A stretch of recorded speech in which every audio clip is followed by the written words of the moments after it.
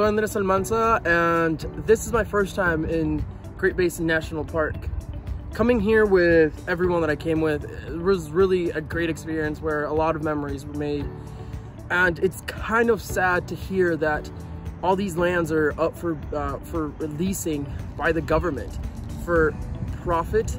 And it's not even that they're being leased for a good purpose, because these are low possibility leasing for oil and gas, which means that there's not a great chance of finding oil or gas on these lands. But the total amount of land that's being leased by the end of 2020 is going to be as large as the whole state of Kansas. So the United States is technically losing a whole state for profit, for a low risk. And the fact that a lot of freedom and possibility to roam the country with families and memories being made is really, really something sad that I would hate to see happen.